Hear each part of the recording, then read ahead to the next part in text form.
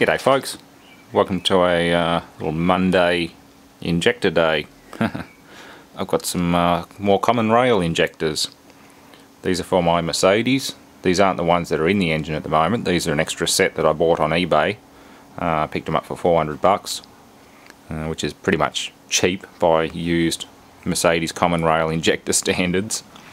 One of them seems to be a bit iffy, the other ones look really clean and serviceable. I'm going to send them off and get them tested. This one here has probably had its day. The tip-off was not only the fact that it was so well stuck that they've used mole grips or vice grips to try and extract it from the head, but the golden brown colour of the spill return line and the even the fuel input line was a bit rusty looking. I wonder if it's even off a different engine, probably another scrap engine sitting out in the yard. I'd say they've just yanked it out of a dead cylinder head and thrown it in with the lot. But I'm not too fussed about that for what I paid for them. It's a good source of parts anyway. The piezo should still work and be cleanable and serviceable. The body itself maybe not. The internals can be replaced. Plenty of service kits out there for them. Obviously still a shop's needed to do the job, but it's I'd say it's had exhaust gases getting into the system itself, because it comes all the way back up to the top to the spill line. You see all that deposit in there,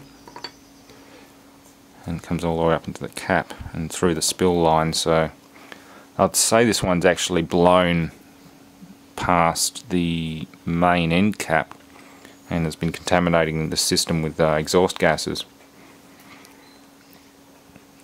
The cap itself's very pitted too, so it's suffered from the Black Death for a very long time.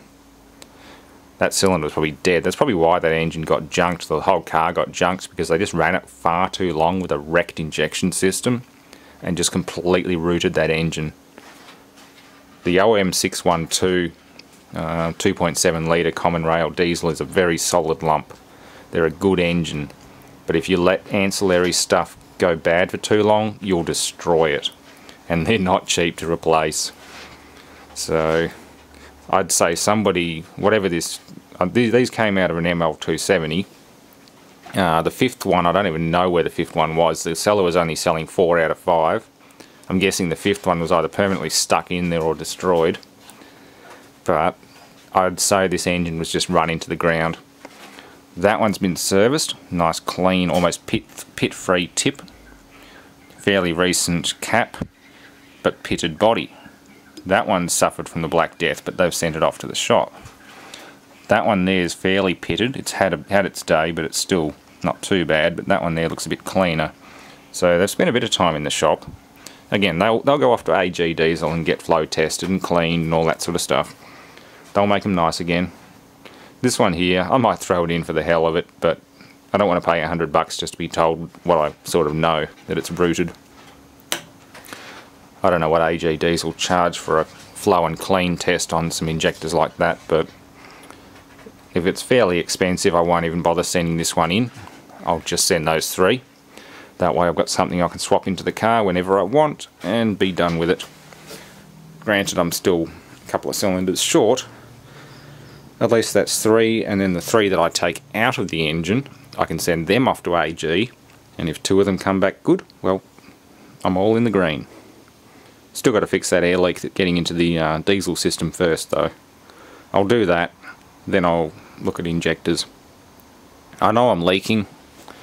I know there's definitely a leak down. The fuel rail loses pressure very quickly, and there's a lot of chuffing and carrying on startup. Not incredibly bad, no real black smoke or anything, but one of the injectors is just weeping out the tip. I'm getting a lot of incomplete combustion. That's a tool for removing them.